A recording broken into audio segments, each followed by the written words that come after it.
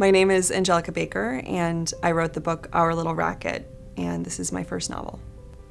When Lehman Brothers fell in 2008, and sort of in the years after that, when I was thinking about what had happened, I was very interested in the women who were who were married to or otherwise intimately involved with the men at these banks.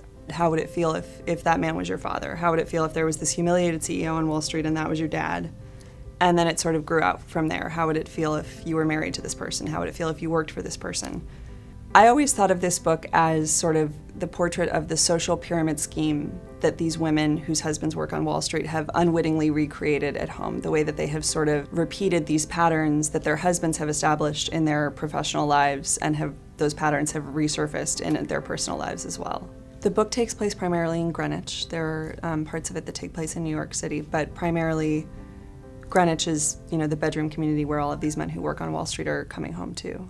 And Greenwich was also interesting to me because in 2008, when this was happening, the sort of 5 years before that, Greenwich had gone through a lot of development, a lot of sort of Wall Street money had moved in and in a much more ostentatious way maybe than previous generations had experienced, and that was kind of a tension too that interested me.